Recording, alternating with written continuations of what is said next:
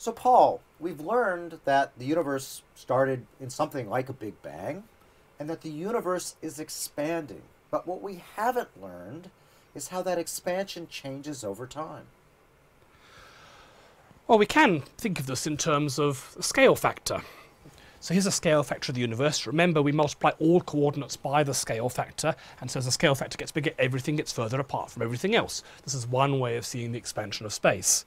And what we know is that right now, at time today, the scale factor is getting larger with time. The universe is getting bigger as time goes forward. But what's it do earlier and later? Well, the simplest possible assumption would just be this, that A of t is proportional to time, so a linear relationship, a straight line relationship. This actually isn't possible. This would only be the case if the universe didn't have any forces inside it. But let's look at the consequences of this for a moment. If this is the case, then we could look at the current expansion rate of the universe and extrapolate back to find out when the universe was formed. That would be a pretty neat thing to know, the origin of the universe. That's something that philosophers have been debating for centuries. Yeah, and this is the way I like to think of it. Imagine you have a galaxy right now that's some distance at some time. Time is right now. And we remember that when we go through and we look at galaxies, Hubble saw that they were more or less moving away from us. Now, we know that that motion is really light being stretched because the scale factor is changing, but we can also think of it as a velocity. And so you expect the velocity to be changing in time using the same relationships we'd use for a projectile here on Earth. And therefore we can run the universe in reverse. We can back it back in time. And when we calculate when this galaxy is at the same place Earth is, then we know we are at the time of the Big Bang. Now this distance, if you think about it, is the same as scale factor because the galaxy is getting closer because the scale factor is getting closer. And so let's go through and do what I did during my PhD thesis here with my supervisor, Bob Kirshner at Harvard. I went out and I measured the scale factor, or the Hubble constant as we like to call it, back in time. We measured how old the universe was. So let's try to measure the age of the universe from the distance to this galaxy. Now we know that the distance over a function of time is where you start plus your velocity times time. The time of the Big Bang, well, we know that the distance from us to that galaxy, we want that to be equal to 0. So that allows us to solve this equation in the form of t, such that t is equal to minus d divided by velocity. The minus sign means we're looking back in time, so let's not worry too much about that minus sign. Another thing to keep track of is we define something in a cosmology known as the Hubble constant.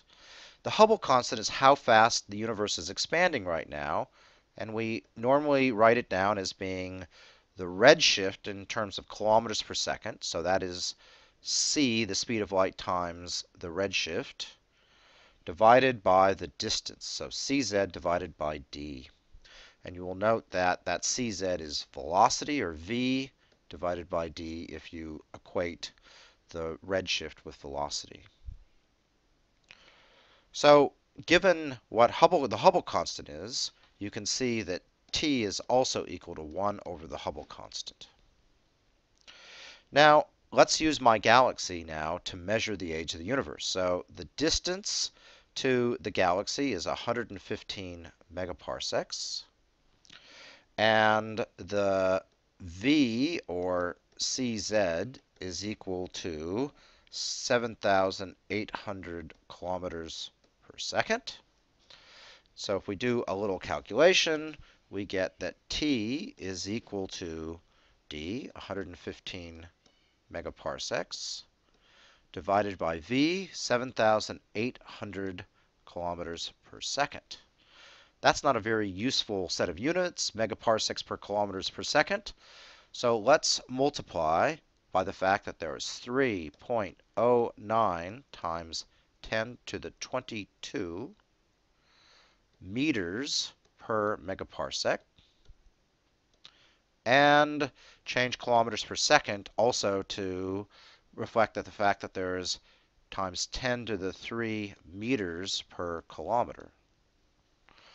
Now, if we multiply that all out, we get 4.6 times 10 to the 17 seconds.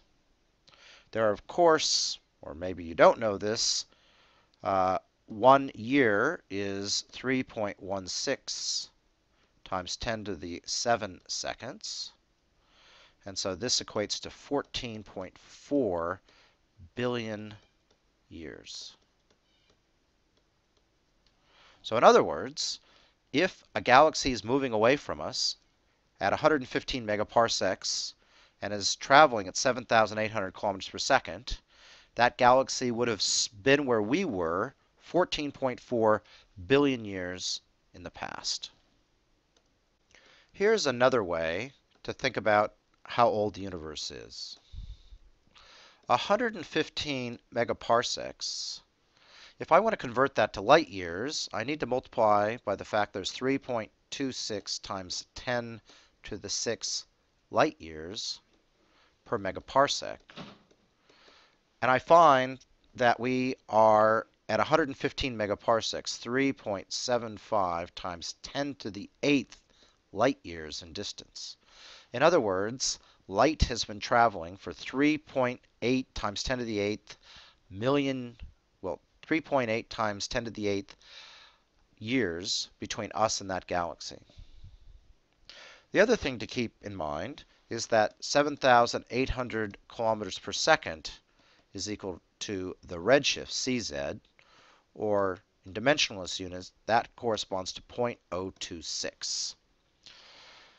So, remembering that the scale factor is equal to 1 over 1 plus z, and that can be approximated by 1 minus z, that is 1 over 1 plus z if z is nearly 0 is equal to 1 minus z, then we see that the scale factor was 2.6% smaller at the time the light was emitted from this galaxy.